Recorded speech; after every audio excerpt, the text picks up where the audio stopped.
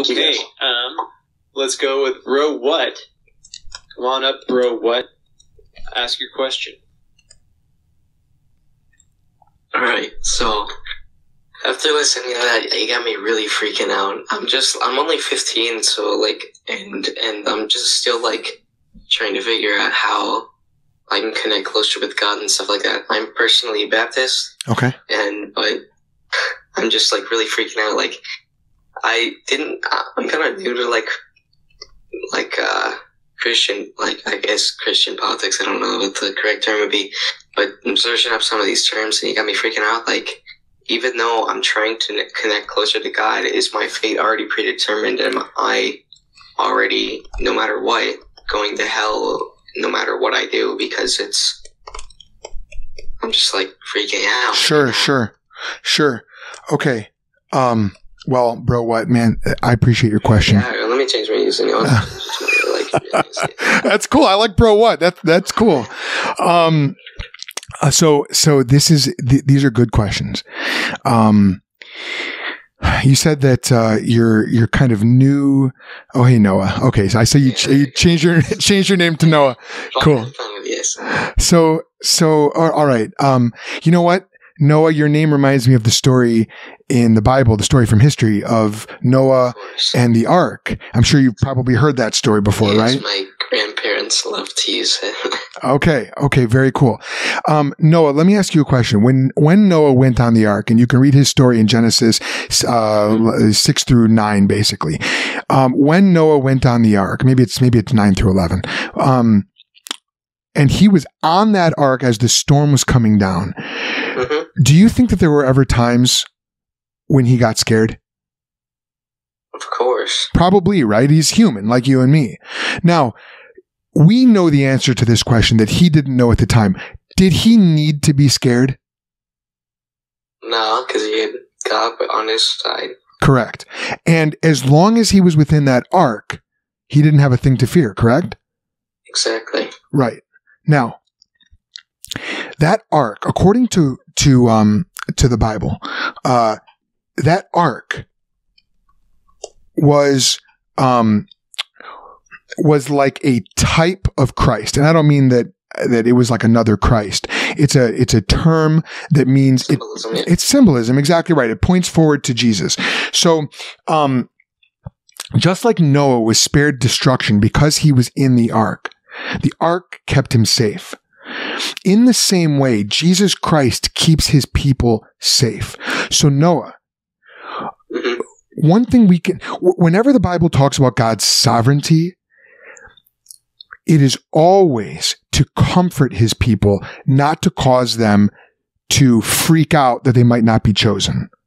So while theologians, people, Bible scholars and different people might have different ways of thinking about these things, when Jesus says, no one can snatch my people out of my hand, that is a source of great comfort. You think about Psalm 23 when it says, the Lord is my shepherd, I shall not want.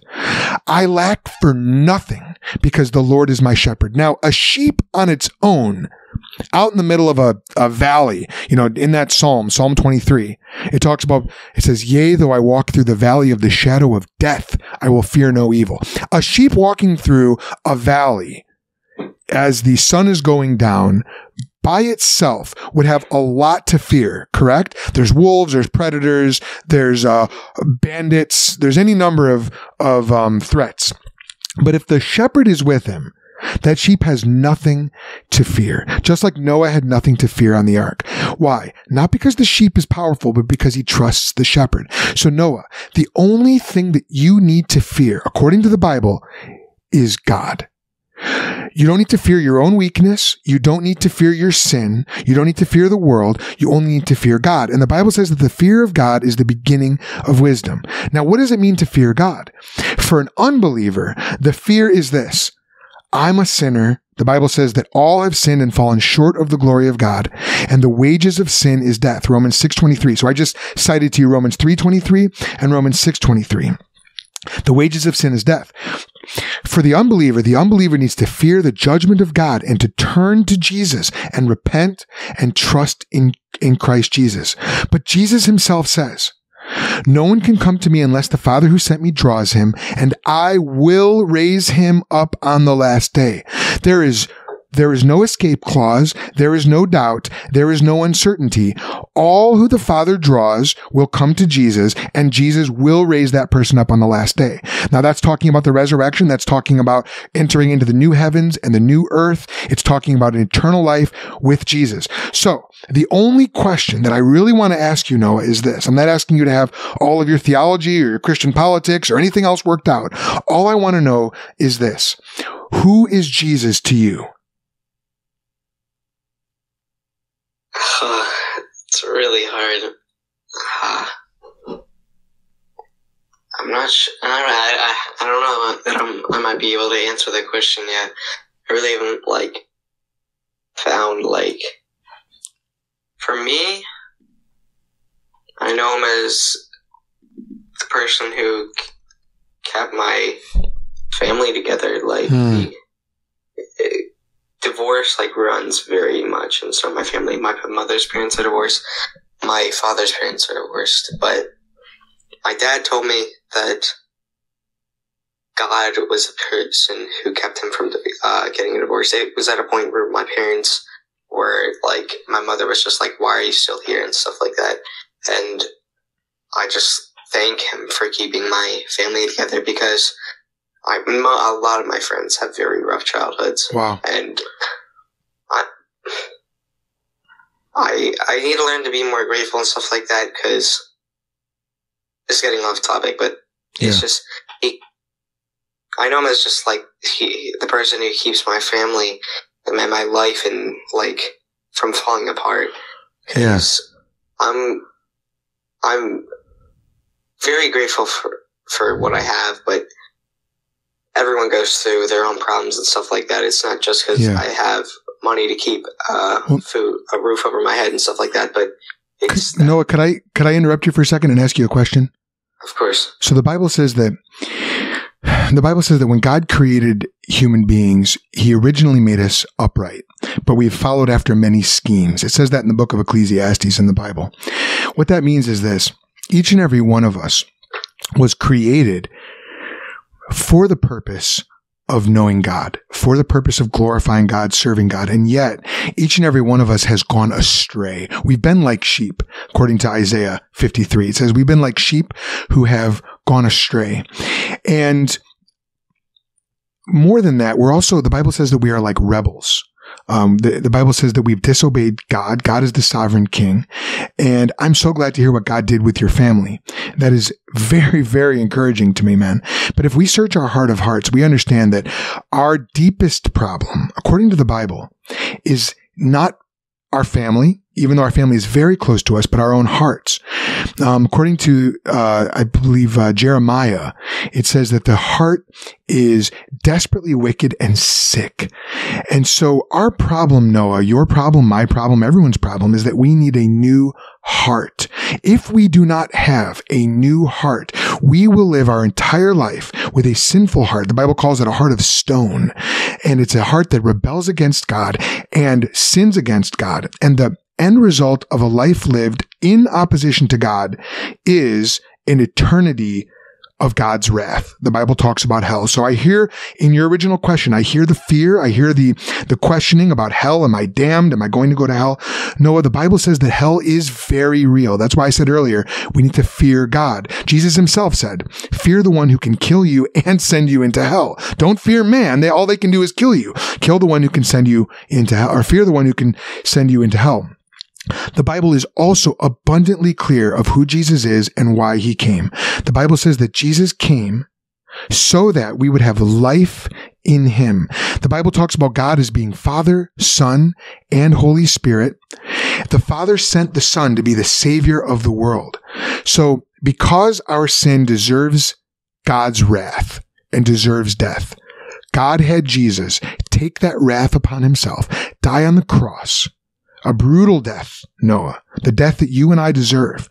And He died for sinners, just as the scriptures said that he would. He was buried, and on the third day he was raised back to life. Today, Jesus rules from heaven, and yes, he rules over your family. He rules over my family. But the decision that each and every one of us have to make is this: will we repent of our sins? And to repent means to repudiate them, to renounce them. You understand? To turn from them, to turn to Jesus and to receive Jesus, to believe in Jesus, to take him at his word, and to acknowledge that he is Lord and that God raised him from the dead after he died for our sins. Now, that is a transfer of ownership of your entire life from your ownership to Christ's ownership, to Jesus' ownership. All you're doing is you're believing what he said about himself, and you're believing what God says about him. Does that make sense? Yeah. Does that sound like something that you've done in your life, Noah? Or does it sound like something you might be ready to do right now? I've struggled with a lot of things, like I have ADHD, and so addiction runs easily, and I'm very impulsive, and that's something that makes me very scared about messing up in life and turning away from God, because I'm afraid I might accidentally fall into sin, not by my own choice, but by my impulsive ways. And Noah, so I hear that. I totally hear that. And I want you to know, I understand that, but the one who understands that even more is Jesus of Nazareth, Jesus Christ. He understands that, and the Bible says that he is able to keep you. Everyone who is in him, who is being held by him, cannot be snatched away. And I hear you saying you're afraid that you might fall into sin involuntarily. That what you're saying is you're afraid you might get snatched out of his hand. No, what I want to challenge you with, what I want to maybe leave you with is this: before you can get snatched away from God, you need to receive his offer of eternal life. Now, that's not something that I can do for you. It's not something that anyone can do for you. It's something that only Jesus can do for you. And so what I want to encourage you is if you're troubled about a lot of things, if you feel heavy burdened by these fears, the Lord Jesus himself says, "Come to me, all you who are heavy burdened and weary, and I will give you rest." Jesus says that his burden is easy and light. So Noah, what I want to leave you with is this. I would encourage you, right after you get off of this AMA, I would encourage you to go read the Gospel of John. I think you should just let Jesus speak for himself. I would encourage you to go read the Gospel of John and to pray and to ask God what he wants you to do. And if you feel the Holy Spirit calling you, I would say it might be time for you to repent of your sins and give your life to Jesus Christ. Or you might discover that you've already done that, Noah, and you just need reassurance. And you can ask God for that, and he'll give that to you as well. I can't diagnose your spirit, the way God can. I don't know where you're at with God, but I do know that there is peace that passes all understanding in Jesus. And I pray for myself for that all the time. So believe me, I know. But maybe I'll just I'll leave you with that, and I can make you a promise as well. No, when I get off this call, when I get off this AMA, I'm going to pray for you as well. All right. All right. Okay. Good talking with you. Yeah. Thanks. Hey, thanks so much, Noah. Okay, that about wraps it up for this episode. The Think Podcast is a production of the Think Institute and is produced by yours truly, Joel Settecase. The Think Institute operates under Church Movements, a ministry of Cru under the division of Cru City. To learn about how to support the Think Institute and my family tax-free, go to thethink.institute/partner. I hope you heard something helpful today. I know I did. Remember, this is not goodbye. This has just been a short stop on the journey as we learn to lead our families in defending the Christian message. And we'll see you next time. Until then, I hope it made you think.